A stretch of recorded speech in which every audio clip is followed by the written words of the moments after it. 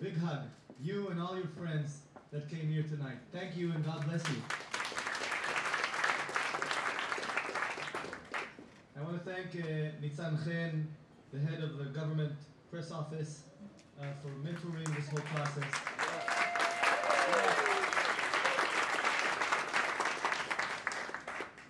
Dear friends, and today I'm going to be finishing my second term as mayor, 10 years.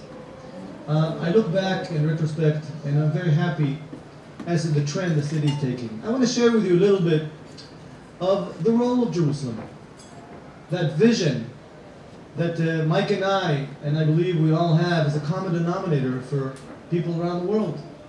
And to best understand that vision and future, please allow me to take you back 3,000 years, to the time where the people of Israel came back from Egypt after hundreds of years of slavery to the land of Israel. Each of the 12 Jewish tribes had a piece of land. You can see these, Google these old biblical maps of the allotment of the tribes, the 12 tribes in Israel. And every tribe had its piece of land, except Jerusalem. Jerusalem was between Benjamin and Judah, and it was planned by King David to be the city that belongs to all tribes. The Bible talked about Jerusalem making all people friends, because the inflow of pilgrims, Jews and non-Jews alike, 3,000 years ago, mind you, there were still no Christians. You folks came 1,000 years later. The Muslim came 1,600 years later. Yet that 1,000 years of Jerusalem was the common denominator of all people of faith. And that inflow and outflow to the city of Jerusalem created that feeling of togetherness that is so important for the future of the world. They also say that Jerusalem, in Hebrew, Ki mitzion tetzeh Torah. From Zion, new Torah comes out. Torah is thought leadership, holiness, new standards in the world.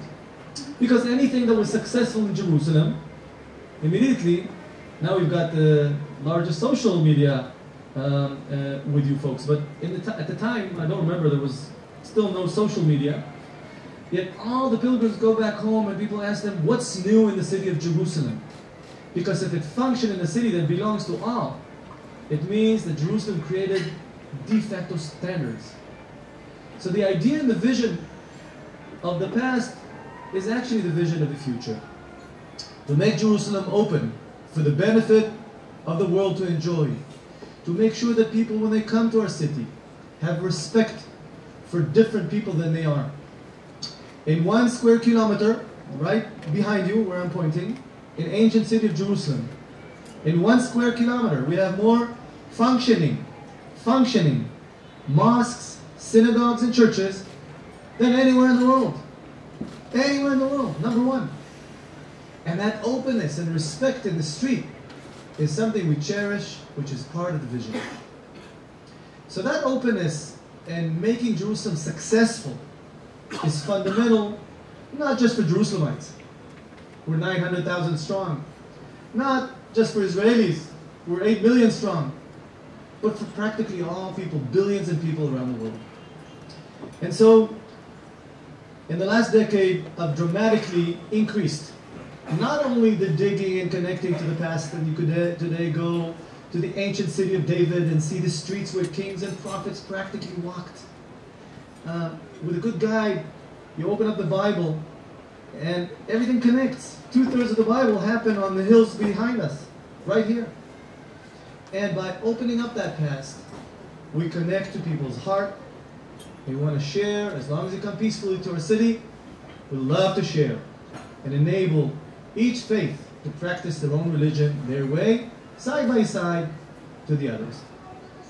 But as a high-tech entrepreneur, we also put a lot of gas on the pedal in the future. Today, in the last decade, we've dramatically increased the high-tech sector in our city from 200 to 600 startups. Today, Jerusalem is ranked 25th in the world in terms of scope of the high-tech hub, and growing. We're the fastest growing market share practically in the world, and increasing over 15% year after year the scope of our high-tech, which is very, very big and nice, and I'm very happy with that. And we changed the atmosphere. I think Jerusalem today is very bullish. We're going through a cultural renaissance. Tourism is over doubled in the last decade. The hotel industry is doubling in its size. And all trends show that we're in the right direction. And I'm very proud of that. In terms of security, I dare you to Google and see, you come from different cities around the world, in the United States, I assume, most of you. Jerusalem is 10 times safer than an average American city. I was in Washington, D.C. The Congress challenged me before the move of the embassy, is it safe to move the embassy to Jerusalem? So there are 15 murders for every 100,000 residents in Washington, D.C. And in Jerusalem, 1. That's crime and terror together. Jerusalem is one of the safest cities in the world. People ask me, is there going to be violence by moving the embassy to Jerusalem? And I said, no. Actually, this year, since the decision, not even the move itself, of moving the embassy, Jerusalem has become extremely quiet in terms of security. And while there may be very challenges in Gaza, it doesn't reflect on Jerusalem. And here's a message I want you to take home, which is an important element in the decision of moving the embassy to Jerusalem. Tectonic plates have moved, not less. And here's why. The Arab world and the many of our Arab residents in Jerusalem said the following. Think about it psychologically. If America, Israel's best friend, is stuttering by moving the embassy, it means that even America is not sure about the future of the city of Jerusalem.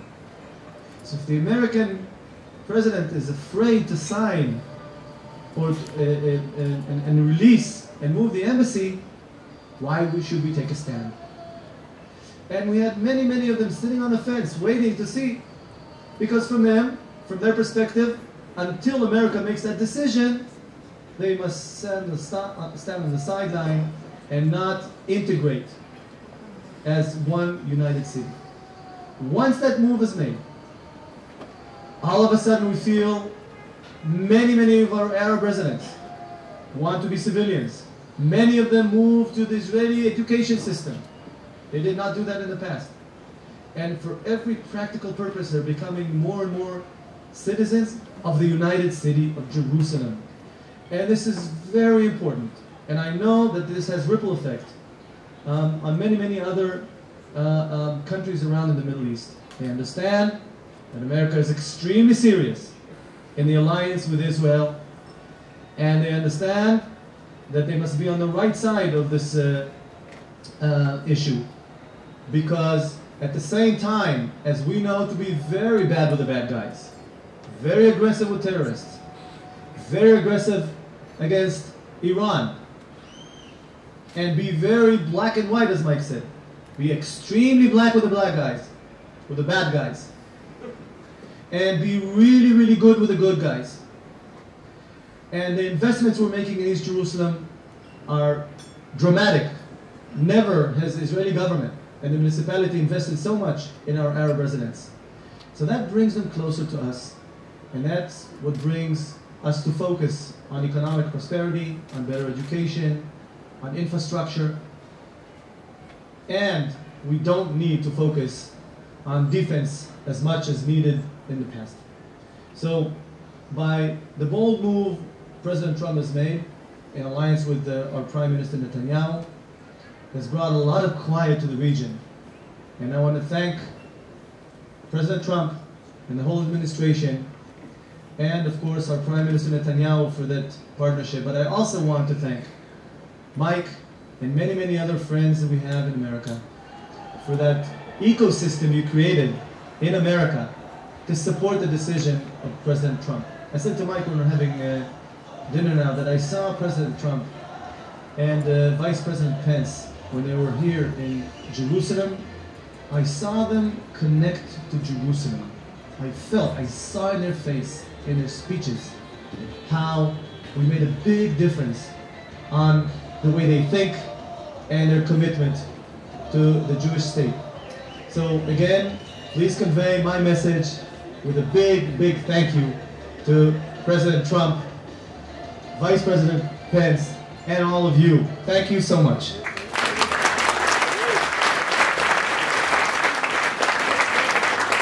I want to mention one more thing and then maybe take a few questions. Just over a month ago, President Trump made another very important, bold decision to stop funding UNRWA. UNRWA is a bad organization. It was founded in 1967, before Jerusalem was reunited, to take care of what is so-called the Palestinian refugees. Refugees that are inherited year after year, decade after decade, from father to son to grandson. It doesn't happen anywhere else in the world. As a matter of fact, you don't know of one Jewish refugee. Not one. Because anywhere in the world, if the Jewish state finds a Jew in trouble, and many, many times not even just Jews, we will go and send our missions to help people and rehabilitate them and make sure they succeed in life. By keeping them refugees, they're in many, many ways a hostage for a potential political solution in the future. And guess what happens? Year after year, they're fundamentally failed in resolving the problem. And the refugees in refugee camps and other places are going backwards versus in going forwards. And in Jerusalem, while we have 900,000 residents, 300,000 Arab residents, all of them, practically all of them, are residents of the city of Jerusalem. They get the services from the municipality, except a few thousand that are also defined refugees. So I took advantage of the decision President Trump made and prepared a plan to replace all UNRWA services in our city. May they be in education, in cleaning, may it be in health services, to replace those services by municipal services and kick them out of here. We don't want them here. Treat them all as residents, give them what they need to get as every other Arab residents, and get this issue off the table. And with Prime Minister Netanyahu's help, hopefully we'll be able to fulfill this plan. It's a plan that will roll out hopefully in the future. And you're then cleaning another issue that is sitting for ages, for 70 years, and not enabling us to bring real peace with the Palestinians. And I hope and believe that by tackling this issue and removing them from Jerusalem altogether, we could pave the way for the Palestinian Authority to take responsibility of the so-called refugees wherever they are in the West Bank or other places around the world, and show an example of how to do it right versus how to do it wrong. This is again inspired by the decision that President Trump has made. I want to thank him again for that as well. So, folks, you are strategic partners to our city and our country. And I'm very, very honored and proud to speak to you here tonight. Mike, you touched me and you moved me by this huge honor. I'm your friend forever. You can count on me. I don't know, I'm going to finish my role as mayor in a month and join Prime Minister Netanyahu in the Likud party in the next primaries, and hopefully next time we meet I'll be in another role.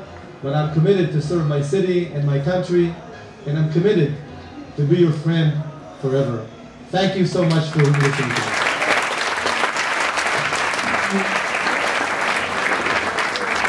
So Mike?